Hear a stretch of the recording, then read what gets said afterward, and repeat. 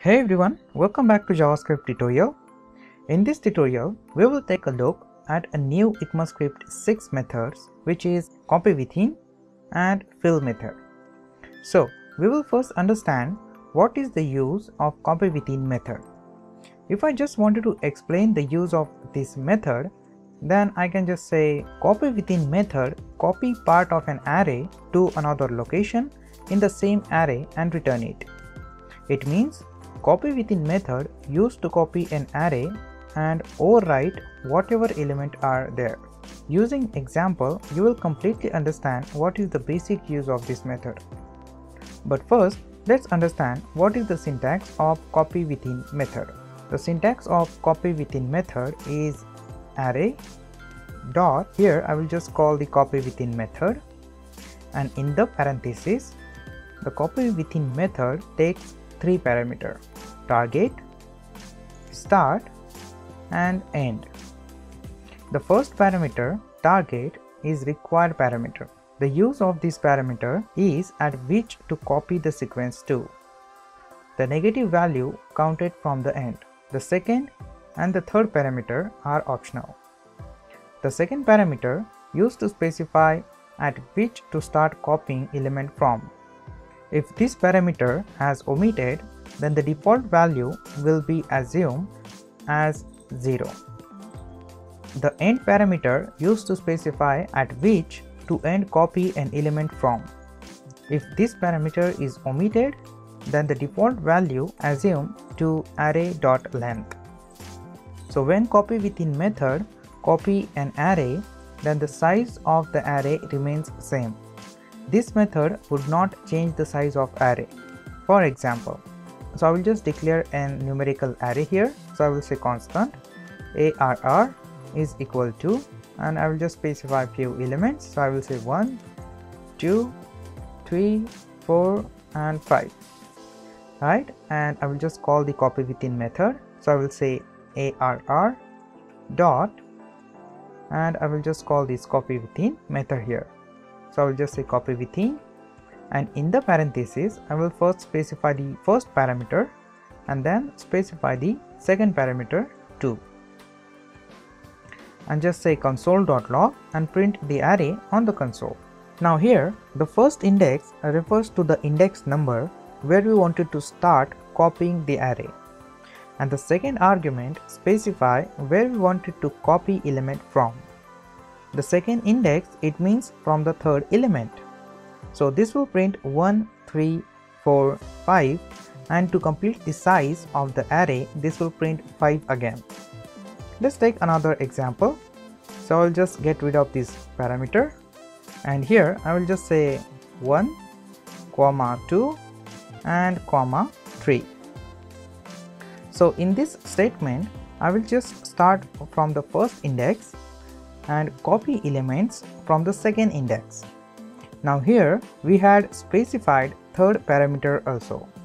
Third parameter used to specify where we wanted to end the copy from. So it refers to the fourth element in the array.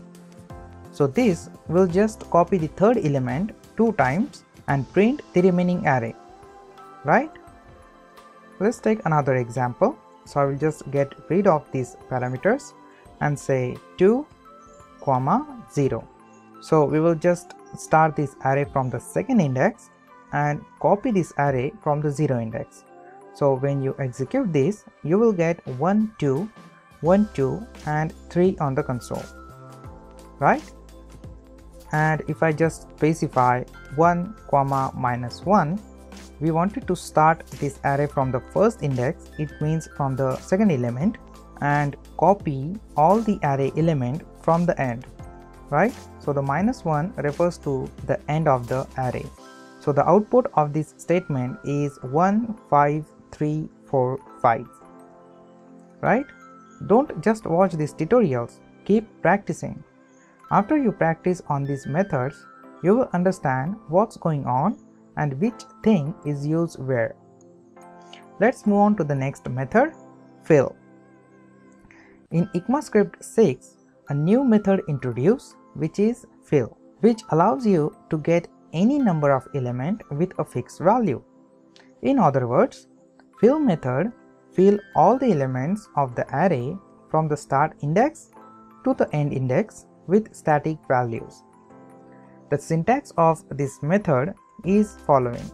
So I'll just say array dot, then here we'll call the fill method, and this method has three parameters: value, start and end. The first value parameter fill array with static values. The second and the third parameter are optional.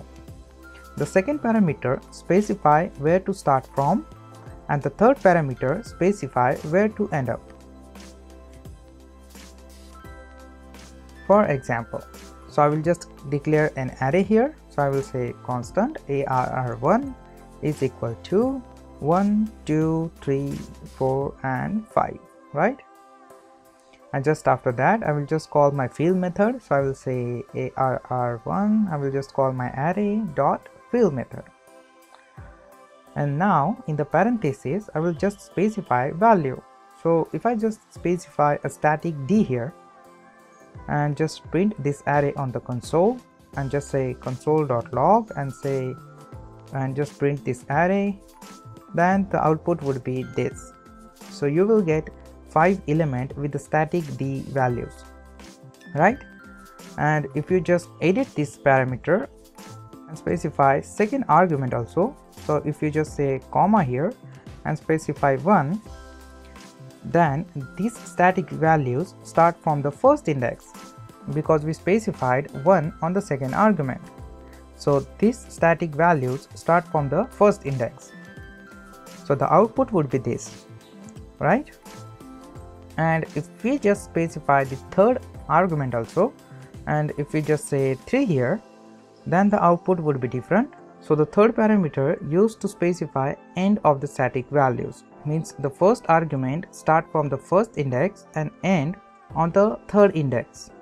So when you execute this, you will get 1 d d 4 5 on the console, right?